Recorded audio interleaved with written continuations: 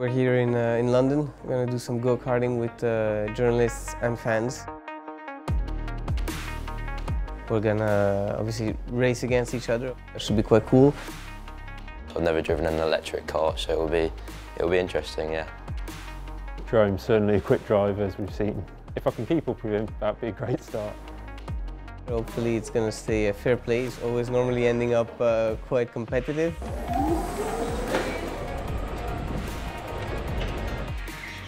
Racing Jérôme was very intimidating. So if you turn around, you've got this mirrored visor behind you, like just coming at you. I think he was in the lead by about a corner too. I had a few guys that were actually riding my tail, and we had to fight all the race long. He disappeared in that race.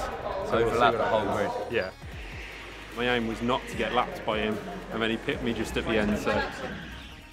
That's really close. You keep on getting closer. You're really getting close. Can't get over the power with them. Just put my foot down like the tiniest bit and this thing took off. It was weird not hearing the engine note coming up if somebody was passing you.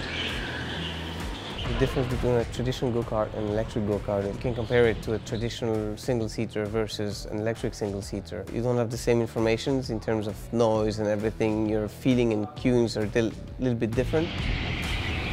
Electric power, it feels more powerful because the torque is there all the time. You know, if you make a small mistake or something, you're a little bit better off with having an electric go-kart.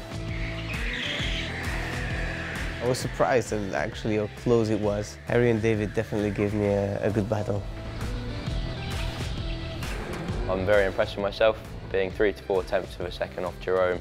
It's something to take home. Jérôme was my rear gunner for most of the race, just making sure nobody could get past, and he kept pushing me down the straight, so I ended up winning it. And, I know he could have passed me a few times, but it's nice of him to push me along. David, first. It was good fun. I mean, we had a good time, and I'm glad they did as well. I think they enjoyed it.